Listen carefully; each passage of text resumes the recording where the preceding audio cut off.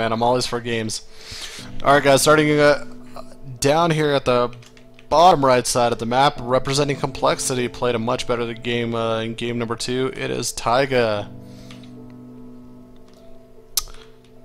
Did a really nice job right there in terms of controlling his opponent, putting on a lot of pressure there in the very early stages as well. I was honestly very surprised that he was able to bounce back so nicely after his opponent basically ripped his whole entire economy apart.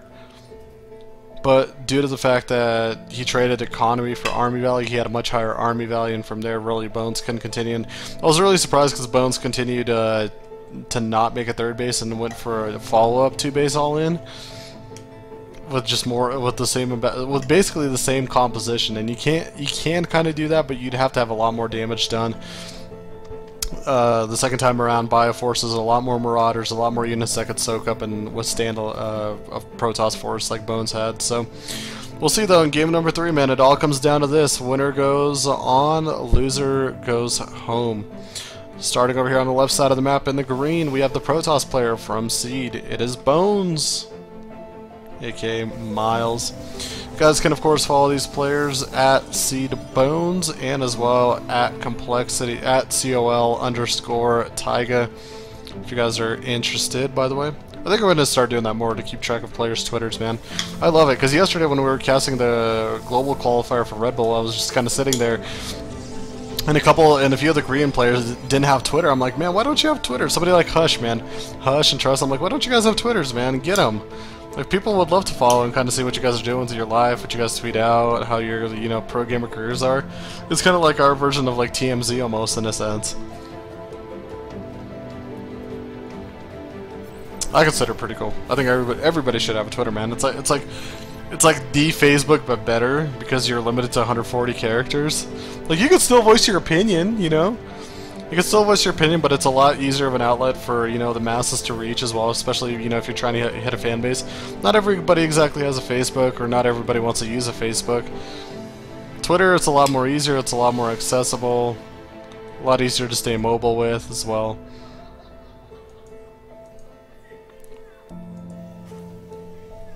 Tyga going to be opening fairly similar to the past 2 games. Reaper expand into that reactor on the barracks and then the factory drop as well. Mothership cores that comes out. Did that Reaper actually get a kill right there? Yeah, it's got 1 probe. It looks like a nice job. Meanwhile, Bones getting his natural up as well. And these guys are willing to just play it out about as standard as it comes. I'm telling you, man, this is the 3rd game in a row. Same opener. Just same opener. And so if we had to be the Nostradamus, because we as casters we have to have like some Nostradamus moments. We have to predict. We have to analyze. We have to talk like we actually assume and know the game.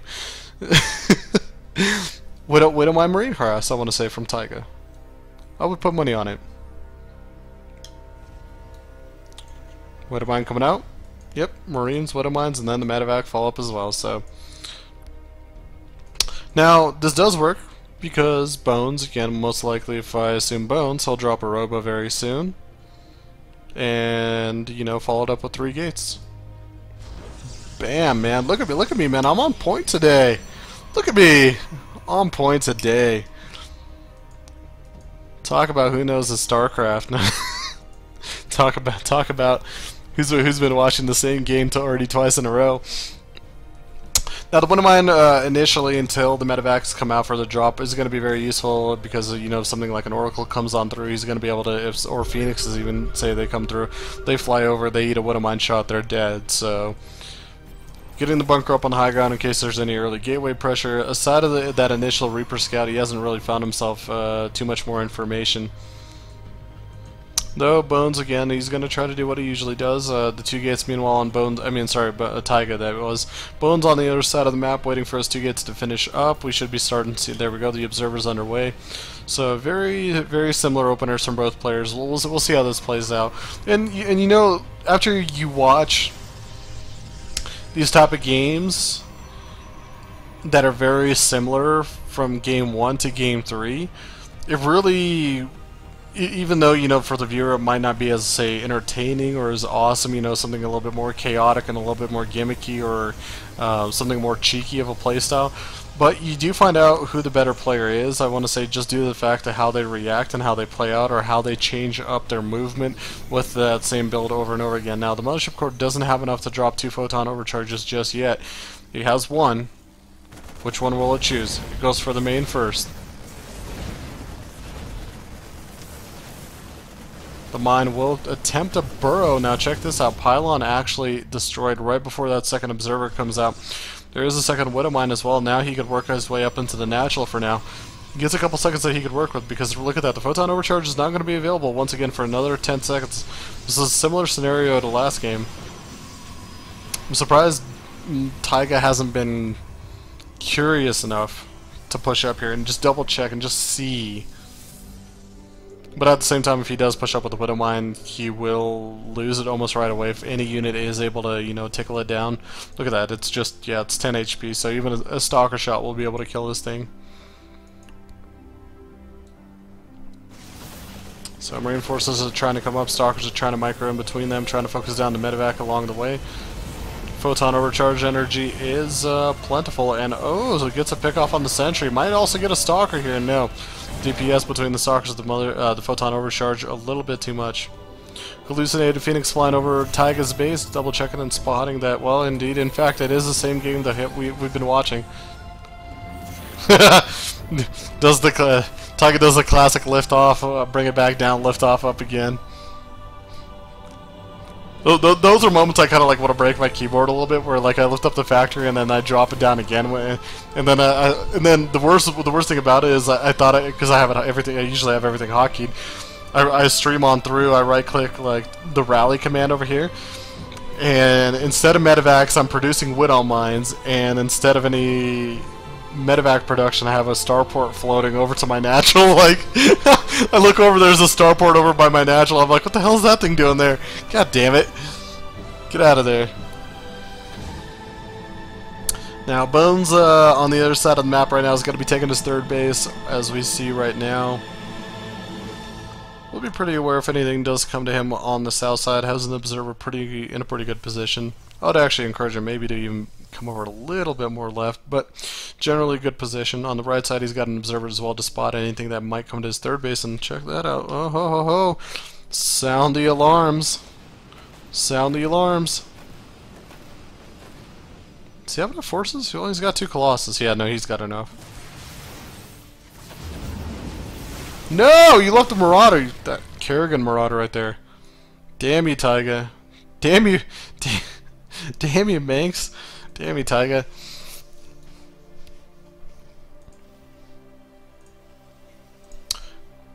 Both players, though, this time around do seem to be a little bit more favored towards the macro end of the game. You can see that their tech is a little bit more developed. They're getting to where they were. They're getting to where they're at the 12-minute mark, where they were about at the 14-15-minute mark last game. So Taiga this time around in full force with his double drops and dual prong attacks. Meanwhile, he's going to run over here towards this base. We'll be able to snipe a pylon out and pull back. The Blink Stalkers, wow! Between the 2 medevacs, 1 HP, 35 HP. Both got away. I would just hide. I would just hide. I would not even think about bringing them out ever again. Just hide right now. He's gonna bring him out. Blink up. He gets it. He doesn't get the second one. Almost got the second one as well. I told you, don't bring him out. Just leave him be. Leave him be. Wait till, you know, your opponent's just distracted, or, you know, make him come inside the main base and then bring him out. Because you think about it, what if you lost that second medevac? That's a pretty significant chunk of supply. You're losing 2 medevacs, you're losing a chunk of your bioforce. Like that double medevac bioforce was a third of what this is right now, so it would have been pretty big to lose.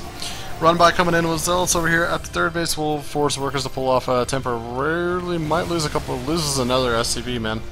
Take a look at the total loss count right now. 2 probes for Bones, 3 Zealots, and 2 Sentries, compared to 2 Mines, 6 SCVs, Reaper, 2 Medevacs, 3 Marauders, and of course 15 Marines. You can see a little bit more, actually significantly more, but Doesn't mean that Taiga's really behind. It doesn't mean that Taiga's in a bad position. He's picking out pylons on the bottom right side of the map, so preventing any proxies, taking away a little bit of scouting.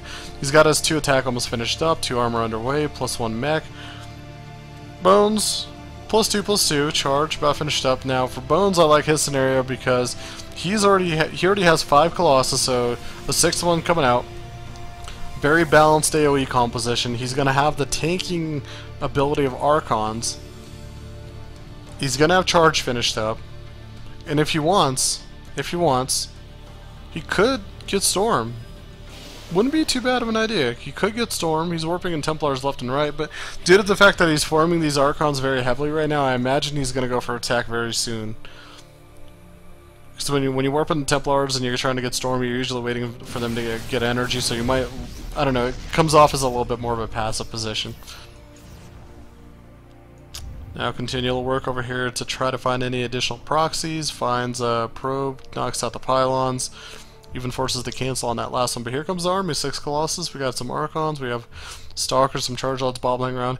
And this is the thing as well, he's leading with the Stalkers because that's a unit that you can lead and then blink out of the way. You could take that initial shot and then blink them out of the way.